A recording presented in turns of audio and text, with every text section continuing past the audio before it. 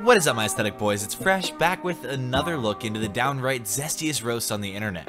Also, I think I want to change my video intro, so let me know in the comments if that's a good idea. Waiters, what Valentine's Day disasters have you witnessed? I walked up to a table and was about to drop off the bill, caught the end of, "It's over." Guy looked at me dead in the eye and said to, quote, "Split that fucking check right now." What's the best way to tell someone that their baby is ugly? How about "Aw, they look just like you"? Guys really live in apartments like this and don't see any issue. What's the roast? I don't see the roast in this post. Where's the punch? Oh, the arrow with this. I couldn't have found that comment without it. It drives women crazy that men just sit and be happy. Thank God someone drew a fucking janky ass circle to the single comment in the screenshot so I can fucking read the joke. God damn. Meat clown. Oh God. I'm morbidly curious. I showed this picture to my boyfriend and asked jokingly if he would ever think to cut a hole in its mouth and fuck the baloney clown, and he told me he already fucks a baloney clown while patting my back. TLDR? Today, my boyfriend murdered me in cold blood. Now, it's not the same as a baloney clown, but I was actually in Germany a few years back, and I had the pleasure of eating a baloney teddy bear. And let me just say, I don't know how they made it. I don't want to know how they made it. But that shit slaps. Ah, great, a tweet from PETA. This is gonna go well. Hashtag Steve Irwin was killed while harassing a ray. He dangled his baby while feeding a crocodile and wrestled wild animals who were minding their own business. Today's hashtag Google Doodle sends a dangerous fawning message.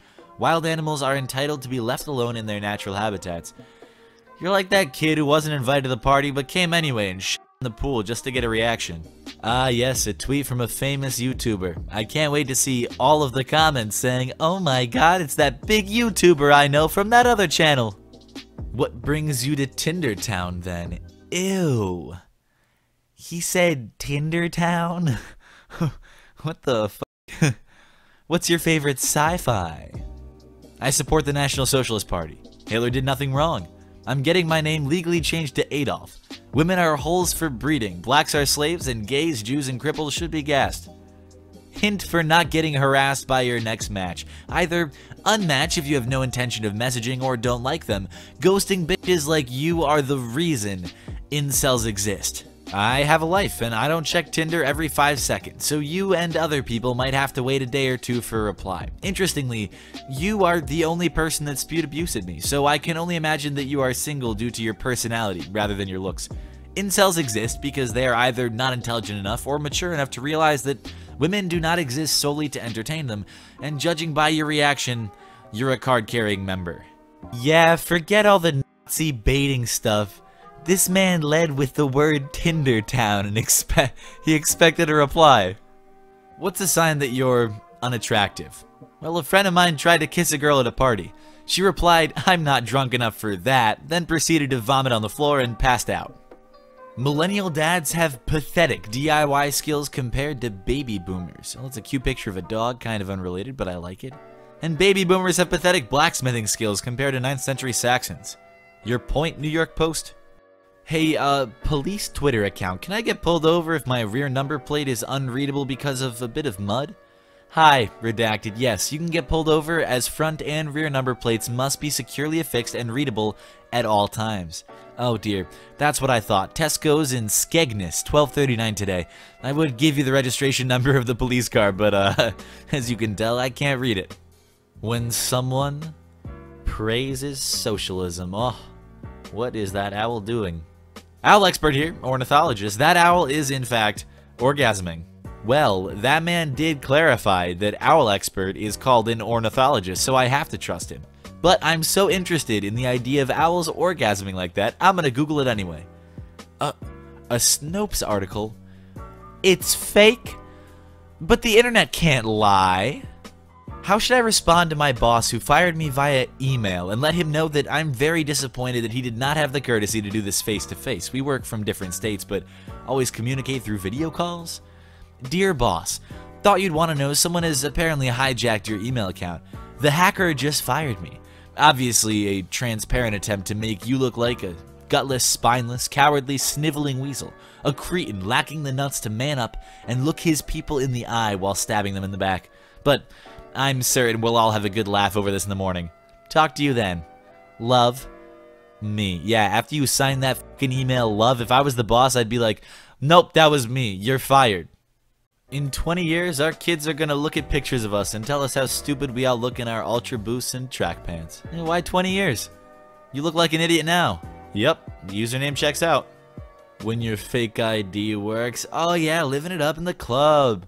In the fucking bar. Look at me with alcohol. Oh yeah. It's because you look 34. Of course you'd get in with a fake. Come on. When I asked Quinn how he wanted us to play two aging movie guys who are on their way out, he said, just be yourselves. I challenge any game maker to come up with a game that rewards kids to be empathetic to situations involving other players or game characters, and rewards them for kind gestures and behaviors, and also positively reinforces kindness, politeness, and constructively can solve problems. Journey, Undertale, Stardew Valley, the entire Fallout series, Minecraft, Animal Crossing, Harvest Moon, the vast majority of role-playing games made by BioWare. Would you like recommendations? I can keep going, Penny. We can find one to suit your taste, I'm sure. Y'all want to talk about Murdered by Words in a video a super long time, probably over a year ago, right? It referenced Undertale, a post referenced Undertale, and I said, I don't watch anime. Boy, did I get f***ing flamed in the comments of that one. But, will you be my Valentine, please? I'm desperate. Oh, don't worry, mate. If you're sad about being alone on Valentine's Day, then you should remember that nobody loves you on any other day of the year either. Yo, almost had to clap up Zayn from One Direction because he's a little guy and has an attitude and basically told me to f*** off for no reason when I was being nice to him. Zayn, I know you're reading this. Stop being angry because you came home alone to your big-ass hotel room. Okay, because he doesn't care to hang out with you and your embarrassing crew of YouTube groupies? Home alone with his best friends like a respectful king because he is me, sweetie. Unbothered by your irrelevant, ugly ass. Go to bed. That's right. Gigi Hadid and f***ing Zayn from One Direction. Genuine celebrities. This, my friends, this is what happens when YouTube celebrities interact with real celebrities. They get put in their f***ing place. r/legal advice UK. How loudly can I play pornography in my own home? Long story short, neighbors above moved in with a bunch of kids and a child that cries extremely loudly every night above my room specifically. Talk to them and they're like, well, you know, that's what kids are like. Let's say I was to hypothetically blast hardcore pornography at high volumes at various hours of the day until they get the message or soundproof the room or whatever. Would I be running afoul of any laws? What about having loud sex every night?